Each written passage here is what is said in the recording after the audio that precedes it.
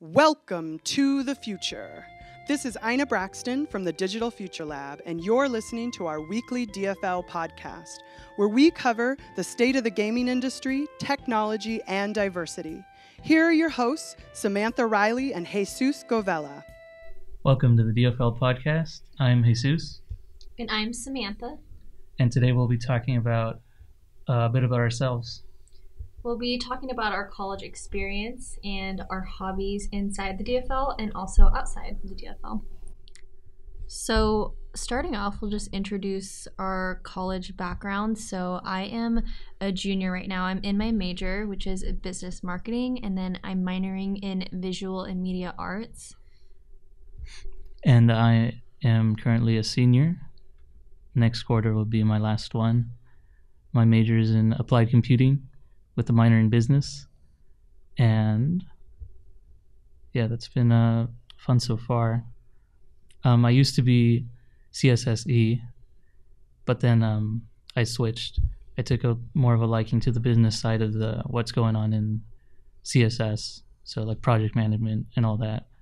So that's why I switched. And we can talk a little bit about just like specific classes that we're currently in that we enjoy, or just relevant courses. Right now I'm taking marketing management, which is probably my most interesting class. It correlates directly with my major. So we're basically doing projects with companies, a lot of startup companies in this area, and we just analyze like their whole structure, their marketing analysis. And so that's a big part of my academic part of school.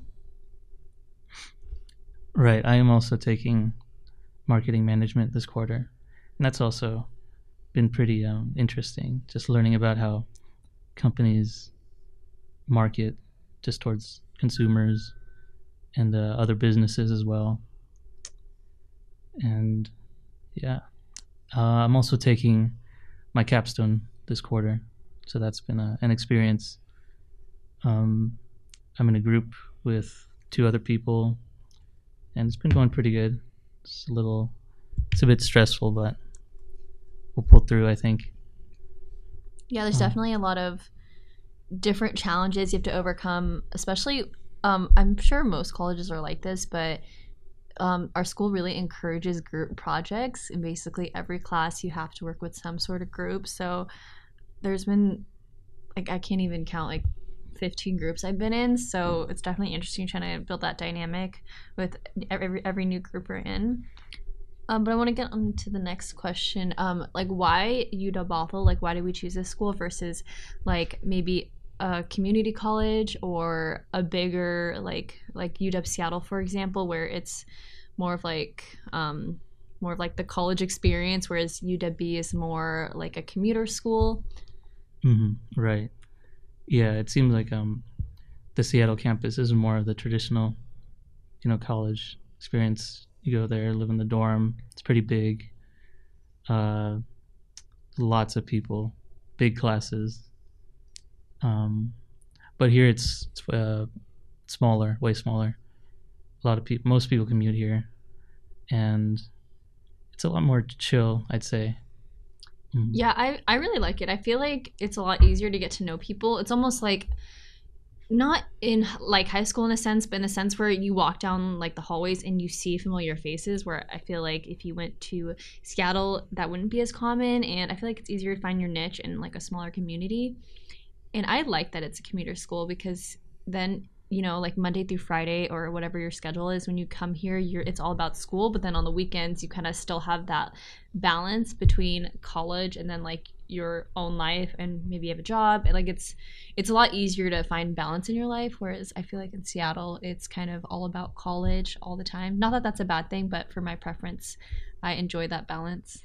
Mm-hmm. Yeah, me too. I really like having more personal interactions with the people I meet here. And I think if, like what Samantha was saying, if I went to Seattle, I don't think I get that many. Like there'd be a lot more times where people from classes you'd never see again, they just get lost in the mix. And now we can move on to talking about where else we have attended, if any. So I've had all my college experience here. I've done all 4 years here, so I know this place pretty well. I also have. I'm a junior, so I've been here 3 years, but I considered doing community college my first 2 years and then transferring here. But I'm honestly glad that I came here right away, because I feel like, just like Jesus said, like I know the campus. I feel like I was able to grow in a way, just like certain things I do like outside of my major, like being super involved with yoga and just some other things I do on the side. Like I've been able to slowly develop that, and I think if I came in as a junior, which this would be my first year, I wouldn't be able to do all these things. I wouldn't have as many opportunities, and maybe I wouldn't have made as many connections and networking with the right people. So I'm definitely glad that I had this 3 out of 4 years experience so far. Mm-hmm. Right. Yeah, and definitely in this last year, for me at least, I've made a lot more connections and networking and all that, just because after I'm done, I'm going to be looking for a job, and then all those connections can help me get into what I want to do, which right now would be like a project manager or something, some sort of management position. I think that'd be very well. That suit me very well. I think we should get into our last question as we start to wrap this up. Just talking about like what we hope to get out of this podcast and just maybe what we see in the future. I think for me, I think it's a good outlet to be able to share, even though we may not be experts in everything. Like everyone is an expert in something, and we can just share our knowledge and our experience, and hope that anyone who's listening can find value from that, and just have this be like kind of an open discussion where it's just two people having a conversation about interesting topics. Mm-hmm. Right, yeah. And going into that, I guess we can go into our hobbies. So I like to play video games quite a lot. I've played since I was a kid. First system ever was a Game Boy Advance, and ever since then I've been hooked. In my free time I always look for a game to play, or am playing a game. There's always something on the list to play. So I'm pretty well versed in the gaming world, I guess you could say. And for me, I wouldn't necessarily consider myself a gamer. I don't really play games regularly, but I think that is kind of all part of this challenge. Like being in this position at the Digital Future Lab I would have no other reason to research about games and learn about it if I wasn't in this position. So I think being here, it's providing me an opportunity to learn about something that maybe I'm not super familiar with. So I've been researching, I've been looking on Twitch and stuff. But in my free time, typically, I like to spend time with people that I love, and I just like to have fun experiences. Like I love going to new places, trying out like new food restaurants. I love to travel, even if that means I'm going, like a couple hours away on like a road trip, or just seeing new places. I don't know. And I'm also really into yoga. I'm a yoga teacher on the side, so that is kind of what I do on the weekends when I'm not at the lab. Mm-hmm.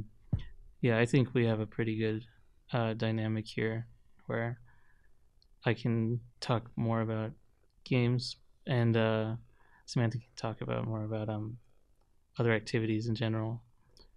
I don't do too many activities outside of the playing games, just with my friends and stuff like that, but I'm looking to do more of that, so that'll be a good experience. Yeah, and I think there is a pretty good balance here, but I'm just trying to provide like almost like an outsider perspective looking in. Like I feel like I understand a lot of marketing concepts from like an entrepreneurial standpoint that isn't related to gaming, but a lot of those same concepts I can apply to gaming. So in that way, I feel like I'm learning, like the knowledge that I'm learning, I can share on this podcast. Mm-hmm. Yeah, it's always nice to have an outsider's perspective. Yeah, and that's about all we have to say for this episode. So hopefully you guys got to know us a little bit better, and I'm sure throughout these next episodes you'll be able to catch bits of our personalities and things we like to do. But stay tuned for our future episodes. Yeah, more to come on games, technology, just whatever we feel like talking about. Mm-hmm. Thanks for listening. We hope you enjoyed our discussion. Check us out on Facebook and Instagram at Digital Future Lab and on Twitter at DFL_studios. Tune in next time for more on games, technology, and diversity.